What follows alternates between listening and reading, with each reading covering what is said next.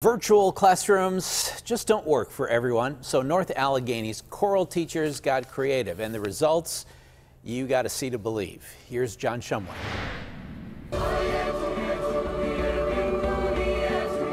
Choral music just doesn't lend itself well to the world of virtual teaching. So this is what they came up with for the singers at North Allegheny Intermediate and Senior High Schools, grades 9 through 12, 300 voices strong.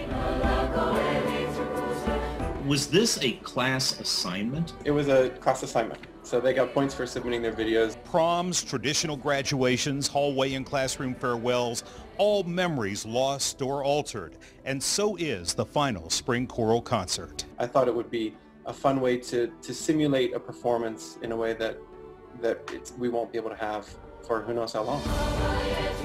But this was no easy creation. Senior high choral director David Schmeck put together a video for the students to sing along with.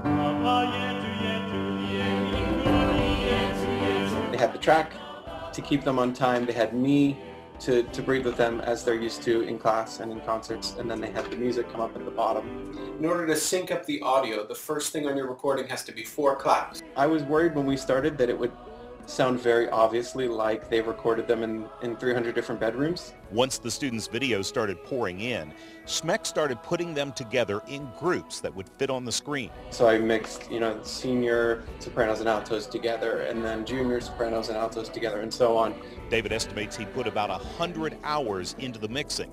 And what emerged from the sounds of those individual bedrooms was the blend of the combined choirs on stage. A savable memento of 2020.